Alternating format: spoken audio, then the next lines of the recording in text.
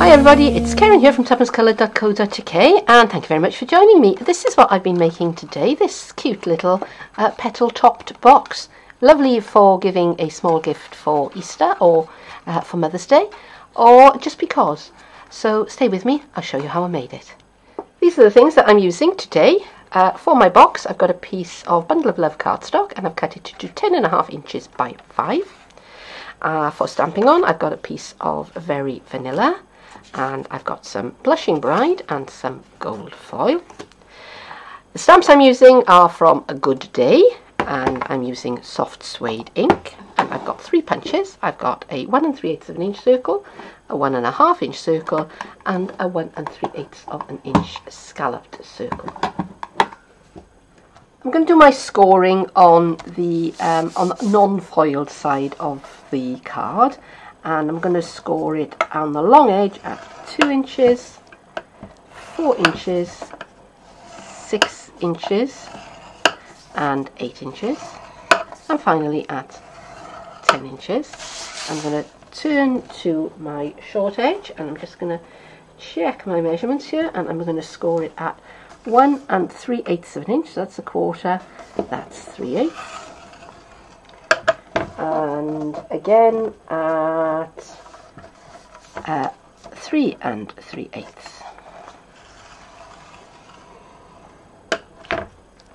I've burnished all my folds so that you can see what I'm doing, and I'm going to be working on the inside of the box. One, so that you can see it better because the foil does flare, and 2, because I'm going to be marking this up in just a moment. Now if I fold my card, as you can see I've got one piece here that is longer than the other. That piece covers more of that panel than that piece does. So the shorter piece is going to be the bottom of my box, and I'm going to cut away this panel here. I'm going to snip into this panel here and just mark those edges, and I'm just going to just cut a little wedge out of each of those pieces. Now if you've got the gift bag punch board, you could absolutely do these edges with the gift bag punch board, and that would give you a lovely finish on them, but I don't have mine handy with me. Now I'm going to mark the centre of each of these panels, so they're each 2 inches wide, so I'm going to mark 1 inch at 3 inches, at 5 inches, move that along, and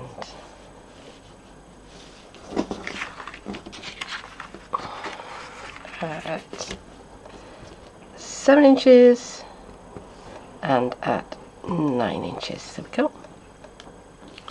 Okay. And now I've got my protractor. Any kind of curved, anything with a curved edge will do. And I'm going to show you this in pencil, but what I'm actually going to do is I'm going to go in and do that with my stylus in just a moment. So I'm going to mark a curve. So I'm starting where that first fold line is, and I'm drawing up to that centre point. Okay, and then I'm going to repeat that all the way along this top panel. Now the way I find it easiest to work is to go one way first and then come back and do the others. So I'm just going to crack on with this. Let's see in a little bit.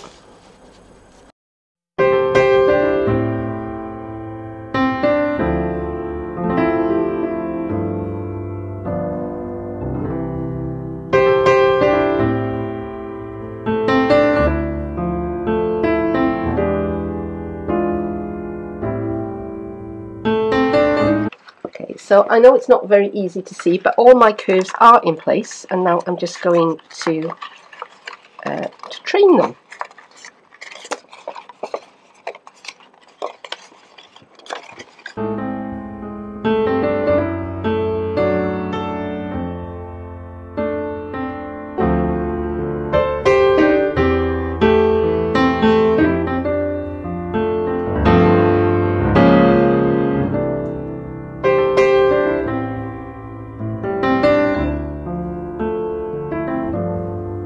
So I like to do them first on the wrong side, and I'm going to turn them over and do them onto the right side.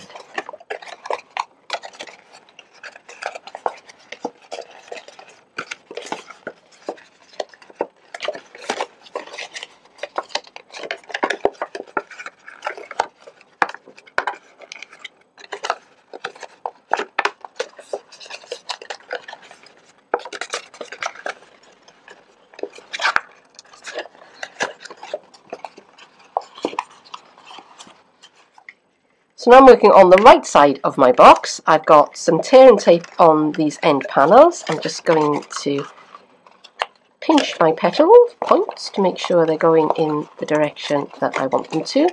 And by starting on the wrong side and working on that wrong side first, it creates what they call a gender neutral fold. It could be a valley fold or a mountain fold. It doesn't really matter.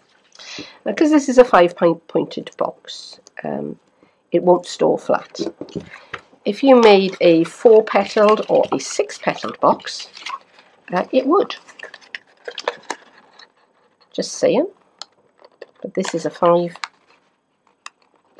star, so once you reach this point, the box is going to be in its 3D format. Okay, so to close up the box, I'm going to push one flap in, bring that one over, come over, and finally, and to hold the base in place, I've punched a 1.5-inch circle of Very Vanilla, and I've put a couple of pieces of tear and tape onto the back of it.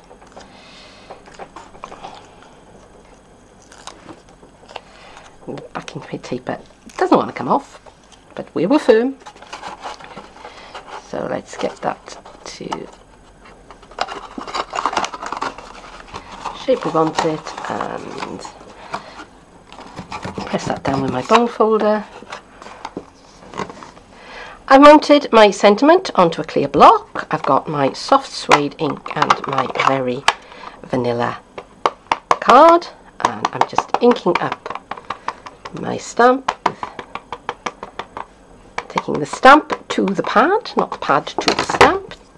Works better for me, and I'm just going to press that down and count 1, 2, 3, 4, 5 for the ink to transfer.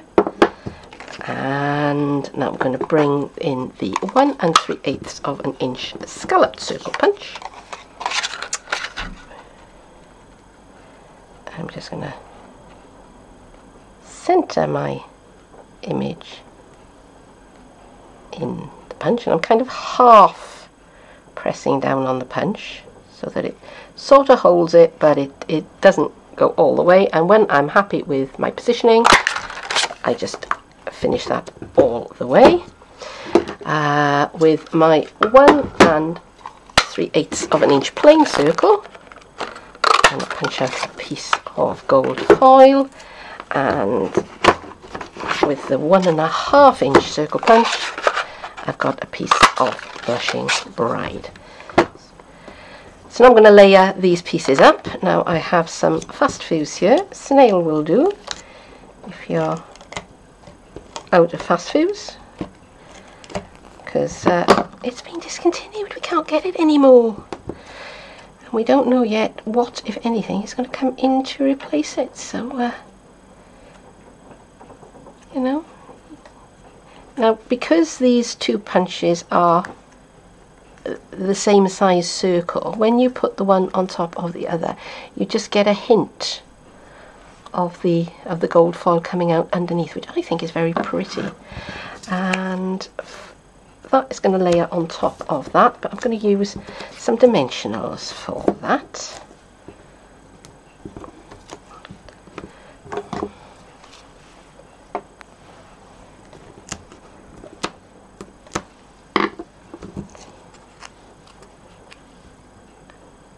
And there it is. I've got a 1/8 of an inch circle punch, and I'm going to work my way around the top of the box, punching holes in each flap. And the way that I've done it, I started off by punching one hole, lined that one up to punch the second hole, and now if I fold that in half, I can see where I'm going to go, and I can punch that hole. And now I can fold that over and punch that hole, and I'm going to work my way all the way around the top of the box, punching out holes. So yeah, see you soon.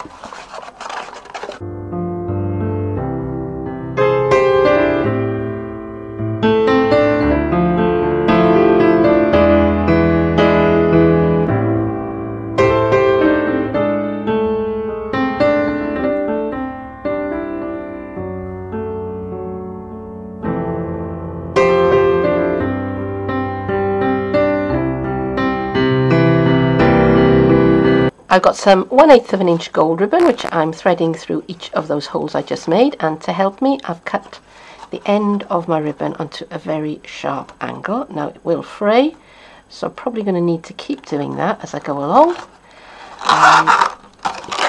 So bear with me, because this is probably going to take some time.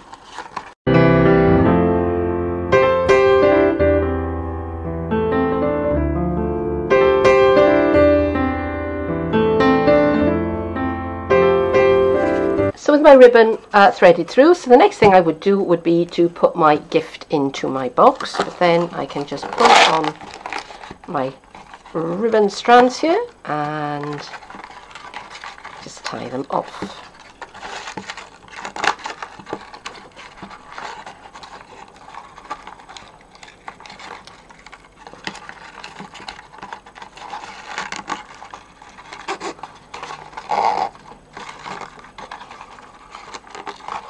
Trim the ends a little bit, but I don't want to do too much because I do want to have something to hold on to when I open up my box. Okay, I don't want to collapse the top of this box. I like this dome shape, so I don't really want to put any pressure on it. So I'm going to be very, very careful, very carefully applied mini dimensionals to each of those points where they meet. I've got a mini dimensional on the back of my sentiment, and I've also put some mini sequins, gold mini sequins on there with a little glue dot. So I'm going to very carefully, holding this while I do it, shake that out of there, take the back off my mini dimensionals,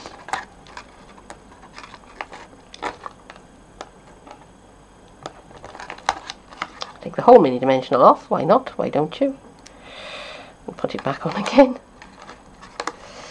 Yeah, this stuff happens. Stay. Holding on, just supporting it with my hands as I take the back off,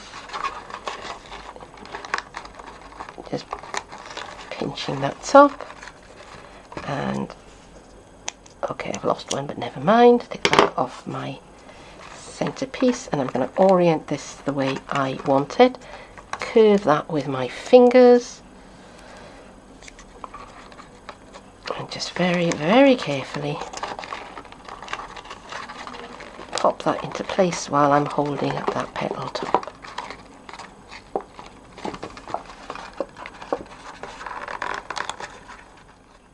So there it is, there is my finished petal top box. Now putting the emblem on the top, I will admit, was trickier than I thought it was going to be. So if you didn't want to do that, then, you know, just don't bother, just put your panel onto one of the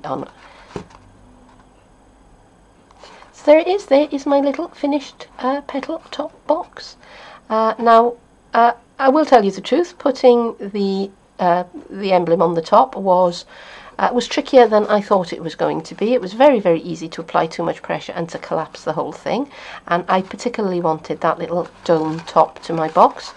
So if I was making this again, I would probably stamp my sentiment and I would put it onto one of these side panels, and I would just leave that with the bow at the top, and it would be just as pretty that way.